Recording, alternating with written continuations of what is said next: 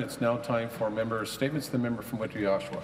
Thank you, Speaker. I rise today to congratulate the town of Whitby on being designated a bicycle-friendly community by the Share the Road Cycling Coalition. Speaker, this designation highlights the great work of the town's Committee on Active Transportation and Safe Roads.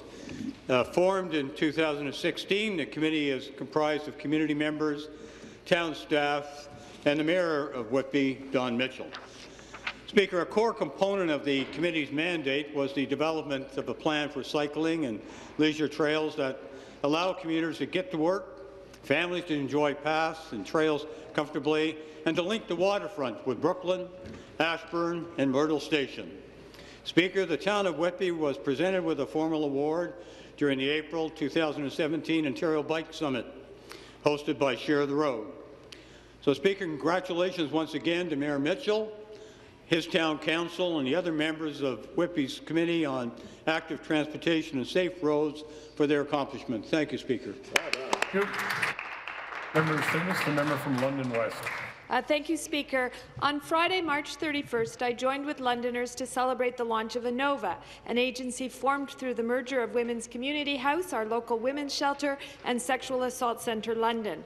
Innova was born of the idea that integration and coordination will provide better services for survivors of gender-based violence by offering a single point of access for survivors to heal from the trauma and rebuild their lives. I want to congratulate the boards of both agencies for having the vision and the tenacity to take this unique and innovative step, as well as Innova's Executive Director Kate Wiggins and Community Programs Director Jane McGregor, who come to Innova from the merged agencies. By launching Innova, my community is demonstrating the kind of leadership this government has failed to show. In 2011, domestic violence coordinating committees came together across Ontario to call for a much more integrated and cohesive approach to violence against women and for the removal of barriers that prevent coordination on the ground. Building a Bigger Wave, the initiative formed at that meeting, noted that government funding and program delivery has separated the issues of domestic violence and sexual assault and created a false dichotomy between service providers and within coordinating committees. Yet, to date, little has happened in response. Speaker, Innova is an exciting and path-breaking initiative that will bring us closer to an Ontario that is free of gender-based violence, regardless of where the violence occurs or who the perpetrator was. Thank you, Speaker. Thank you. Further member statements. The member from Kitchener Centre. Thank you, Speaker. Recently, in my riding of Kitchener Centre, I hosted a community town hall with the title Demystifying Islam. It took place in a meeting room at the Kitchener Farmers Market, and it was open to the public. After the tragic events in Quebec City, in which 6 men were shot and killed while praying in a mosque, Islamic members of my community reached out to share their desire of addressing Islamophobia and the perceptions that fuel fear and discrimination. Our special guest that day was Fawzia Mazhar, who chairs the Coalition of Muslim Women in Kitchener-Waterloo. She answered many questions from the audience, and here's a sample of what people asked that day. If Islam is a religion of love, why are there some members who carry out acts of violence in the name of Islam? Should newcomers be subjected to a Canadian values test? And are Muslim women oppressed? Well, Fawzia answered all of these questions very thoughtfully and very respectfully. Our Mayor, Barry Verbanovic, was in the audience, and he stressed that it is the many diverse voices in Kitchener that make our community unique and vibrant. Speaker, diversity is an important cornerstone of Ontario's culture and heritage. What we heard that day is that each and every one of us has a responsibility to speak up against prejudice and racism. I want to thank everyone who attended our town hall, and especially I want to thank members of my staff for planning such a successful event. Thank you. Thank you. Further member statements. The member for Parry Sound, Muskoka.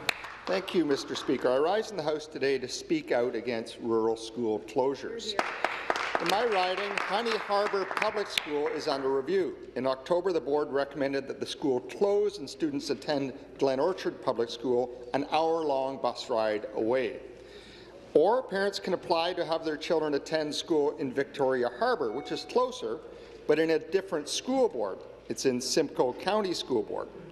One mother has concerns that her child, who is finally receiving speech therapy through the school, would now be back at the bottom of the wait list at a Simcoe County school.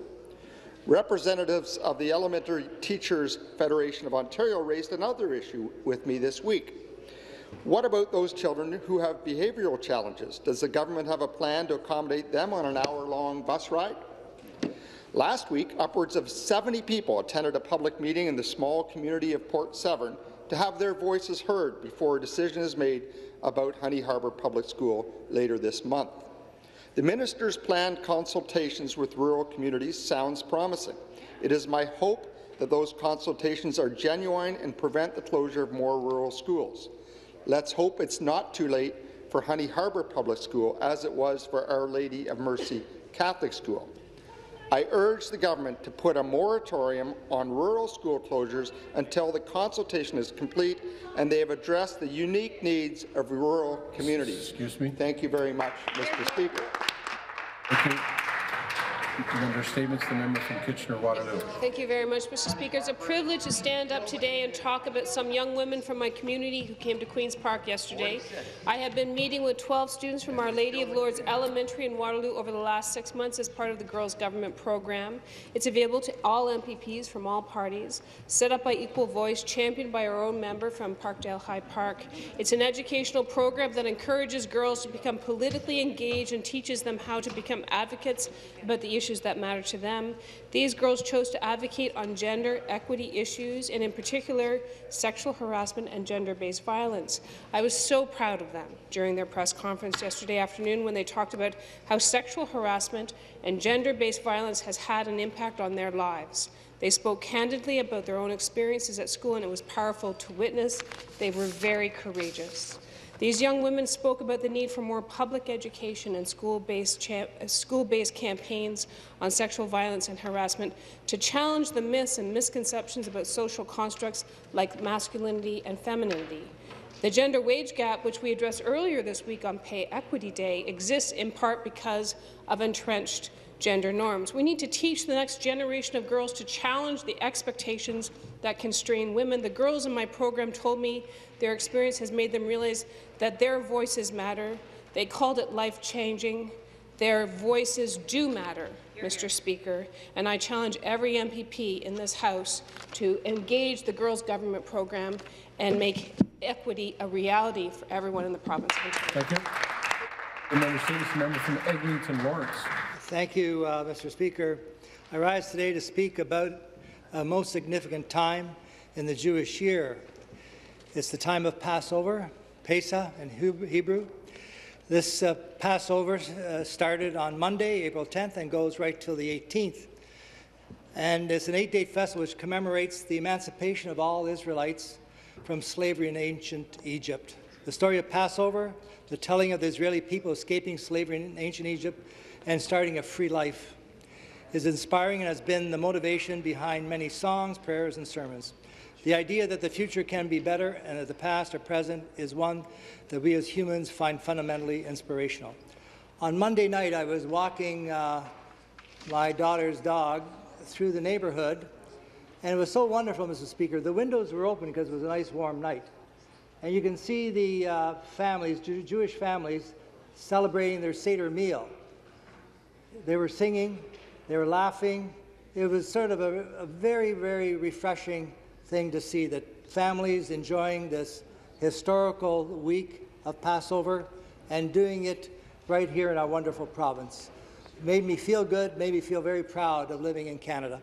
And I want to thank the Pages who are celebrating Passover today with some of the world's best cheesecake from Moish's on Bathurst Street and Milk and Honey. Moish, you're the best cheesecake maker this side of Tel Aviv. God bless. Thank you. Further member statements. The member from Bruce Grey, Owen Sound. Thank you very much, Mr. Speaker. Having just returned last evening with my friend and Kitchener-Conestoga MPP Michael Harris from my journey to Vimy Ridge, and with the feeling still heavy in my heart and fresh in my mind, I rise to share some of this humbling experience with my good colleagues in the House and those watching at home. I once read that soldiers' graves are the greatest preachers of peace. At Vimy, where I walked the fields of craters where 100 years ago our soldiers fought and died, and where our 3,598 brave Canadian men now lay peacefully, their places marked out in tidy and perfectly spaced rows, I recalled that, quote, and felt an overwhelming sense of Canadian pride with a solemn yet grateful heart. Having observed in reverence the sight of the thousands of Canadian Armed Forces boots dotted over the ridge, I was reminded of how places like Vimy profoundly shape the way we think about the sacrifices of those who gave their life so we could enjoy the peace, democracy and liberty we cherish in the greatest country in the world that we call home. The sight of this towering monument on this infamous ridge, along with the soldiers' boots, was also a stark reminder of our continued struggle for peace around the world, and that we must remain ever diligent in carrying the torch handed to us. With Canadian soldiers, men and women, continuing to serve around the world against a constant background of danger, it is important to remember the past. I am a believer that how we remember the past determines how we will shape our future. I was humbled to share this appreciation with 25,000 fellow Canadians who paid homage to our forefathers' contributions and brave sacrifices in the First World War, and what many believe was the birth of our nation at Vimy. And that we stood there on those hallowed grounds, shoulder to shoulder with some of our war veterans, the Chief of Defence for Canadian Forces, General Vance, members of the Royal Canadian Legions, members of the Vimy Foundation and True Patriot Love Foundation, and some 15,000 students from across Canada, including Mr. Ryan McManaman's students from the Owen Sound District Secondary School, made this homage special and a memory that I will never forget. I had goosebumps during the ceremony, and especially when we sang our Canadian National Anthem. I am honoured and humbled to have attended this sacred ceremony and to receive my pilgrimage medal. I shall wear it on April 9th and also on November 11th annually as my way of showing my respect to the brave men who made the ultimate sacrifice and our veterans who were able to return home proud in their victory. As retired Chief of Defence and passionate patriot General Rick Hillier shared, every Canadian should make this pilgrimage to Vimy to honour our valiant heroes and truly appreciate our history and how fortunate we are to be Canadians. I shall wear my pride with honour every day, General, and salute you and every man and woman who wears our Armed Forces uniform, lest we forget. Thank you, Speaker. Thank you. I apologize for losing track of the clock. I forgot. The member from Brampton Springdale. Thank you, Mr. Speaker. Mr. Speaker, I rise today to wish everyone a happy Vaisakhi and Sikh Heritage Month. Vaisakhi marks the Sikh New Year and commemorates the formation of the Khalsa Panth of warriors under Guru Gobind Singh Ji in 1699. It is additionally a spring harvest festival for the Sikhs. Sikhism is a major world religion that traces its origins back to the 15th century in what is now known today as Punjab. Sikhism was started as a social revolution by the first Guru, Guru Nanak Dev Ji, who laid the foundation of a distinct and unique monastic faith based on the principles of equality and social justice. Sikhism espouses the values of admiration of the Creator, harmony, sharing, honest earning, and help of fellow mankind. Sikhism traces its roots here in Canada to the early 19th century. In Ontario and throughout Canada, family and friends gather today at gurdwaras and participate in Nagar Kirtans across the province to celebrate Vaisakhi. In Ontario, we speak many languages and embrace every culture and have links to every part of the world. The Sikh community has enhanced our society on many levels. Many flag-raising ceremonies have been held throughout the province, and many of which I have attended, including right here outside the Legislature, on Parliament Hill, in Brampton, and at Toronto City Hall, just to name a few. Once again, I would like to take this opportunity to wish everyone celebrating a very happy and joyous Vaisakhi and a happy Sikh Heritage Month. Thank you, Mr. Speaker. Thank you. Further member statements. The member from Wellington, Halton Hills. Mr. Speaker, the Minister of Transportation announced earlier this week a request for qualifications to design, build and finance what they're calling the Highway 401 expansion project. Highway 401, we're told, will be widened between the Credit River and Mississauga to Regional Road 25 in Milton, adding new lanes to relieve significant traffic congestion which occurs in both directions many times through the day. What the government overlooked, however, when they were patting themselves on the back on Monday, was the significant role played by the Town of Halton Hills Mayor, Council and staff in encouraging a widening of the 401 as a preferred option to other projects that were being considered as part of the GTA West corridor study. Having expressed strong opposition to what the ministry called Alternative 4-3 and working with local residents in the region of Halton, the town engaged the respected engineering firm Hatch, Mott, McDonald to do a study which concluded that widening of the 401 would be a better option than building a new highway along the alternative 4-3 route. As Halton Hills MPP, I supported the town's position and repeatedly advocated for it at Queen's Park, making this issue our #1 legislative priority in the fall of 2011. Some questions remain unanswered by the government's announcement on Monday. When will the shovels be in the ground to initiate the project? When will it be completed? Is this finally the end of the GTA West Corridor study after 10 years of uncertainty for local communities and residents? If not, what's happening with it? Will the government be turning the HOV lanes that they're promising into toll lanes? Can they guarantee that they will not charge tolls in the future? I urge the minister to answer these important and relevant questions and publicly acknowledge the role the town of Halton Hills played in the idea to widen the 401.